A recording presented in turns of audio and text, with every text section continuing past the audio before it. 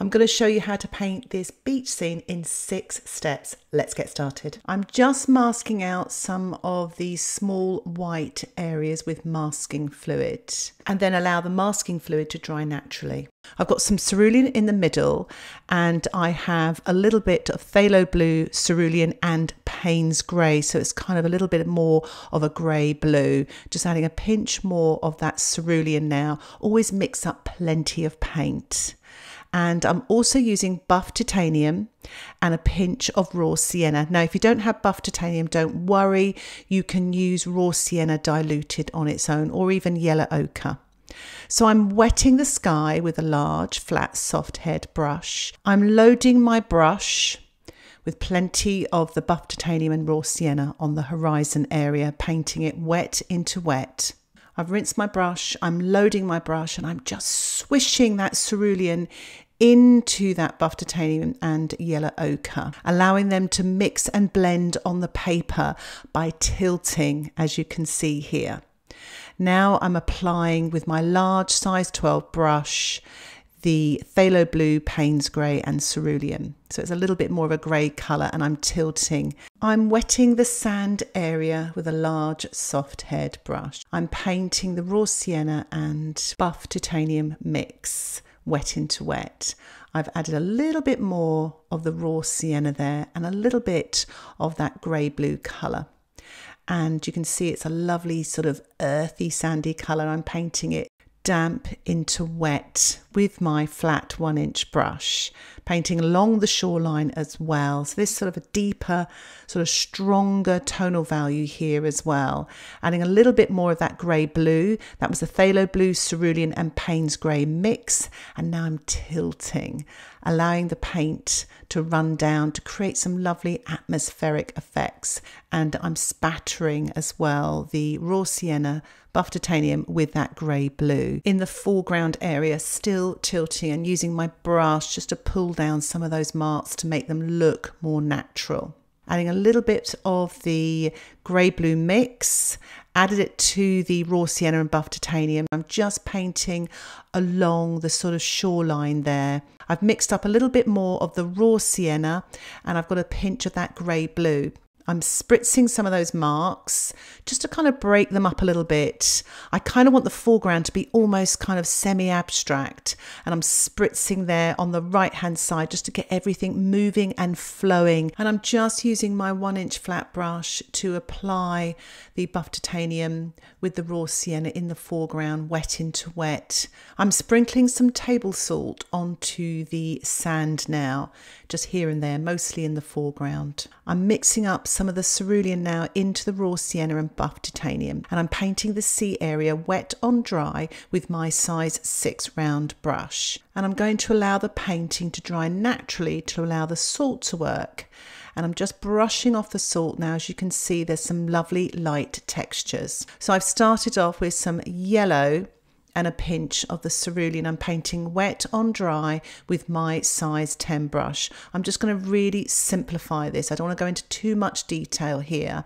It's almost like a diagonal sort of shape here pointing to that house. I'm just adding some raw sienna just underneath there, wet on dry, but pushing it into the wet wash with my size 10 brush.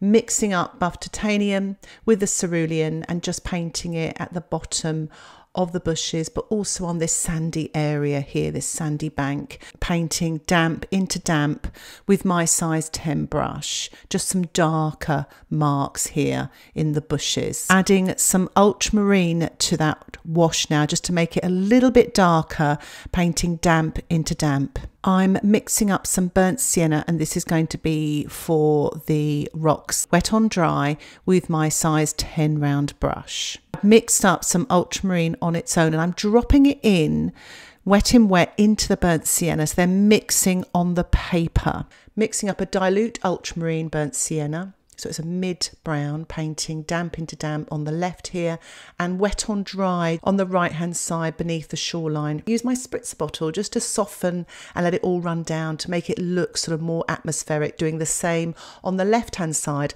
but also spritzing the bottom of the rocks to allow that colour to drop down. Mix up some more ultramarine in the burnt sienna, so it's a blue-grey colour, painting damp into wet there on the right hand side. I'm using the plastic card to sort of swipe off the damp paint, so make sure the paint is damp and not too wet. So I'm just sort of lifting off one swipe and move on. Don't go over and over the same spot because you could actually tear the paper. Spattering wet into damp on the shoreline on the right hand side.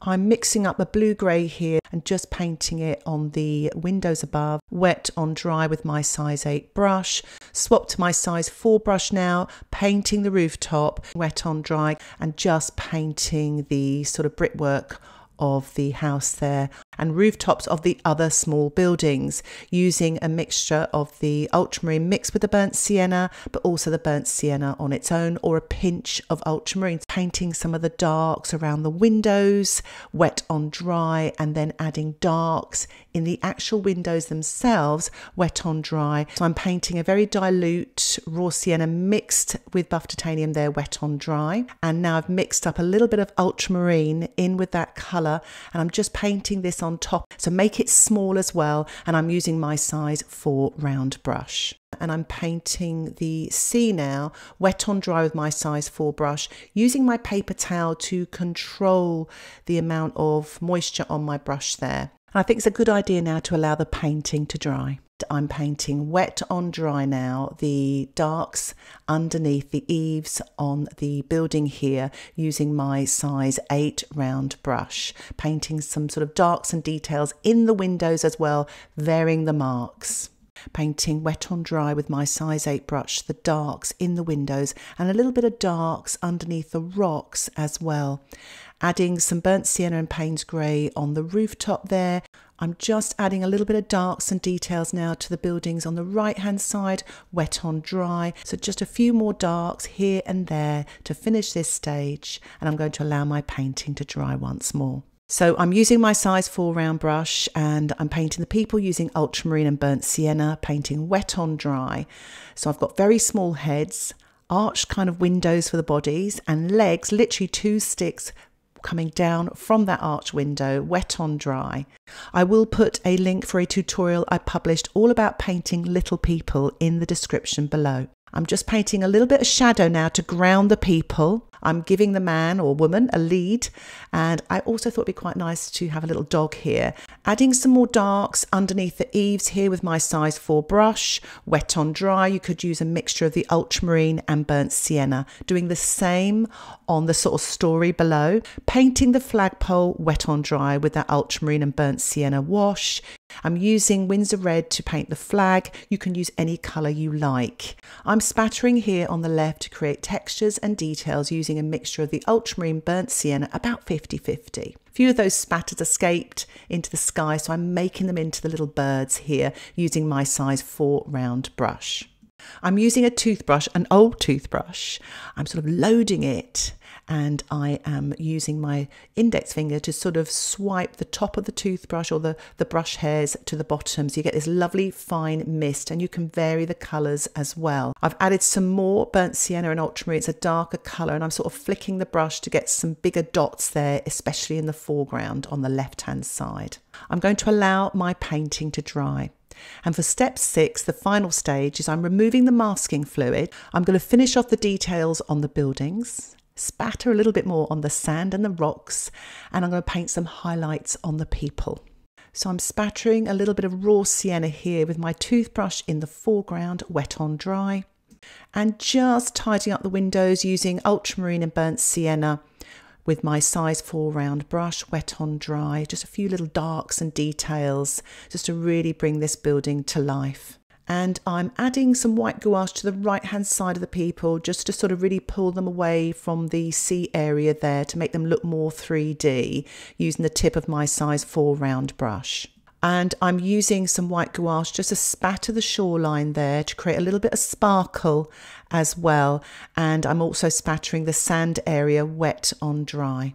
I've decided to use a paper towel just to protect the sky. As you can see, my hand has got very messy and I'm just spattering the rocks here with the white mixed with a little bit of buff titanium. You could use raw sienna. I've removed the washi tape to reveal a lovely white border, and it does give me time to assess to see if I need to do any more to my painting. And I felt that I needed a little bit more white on the windows there just to shape them better here and there. So I'm just using my size 4 brush with white gouache wet on dry just to tidy up the sort of window panes, etc., and add some more lights and details.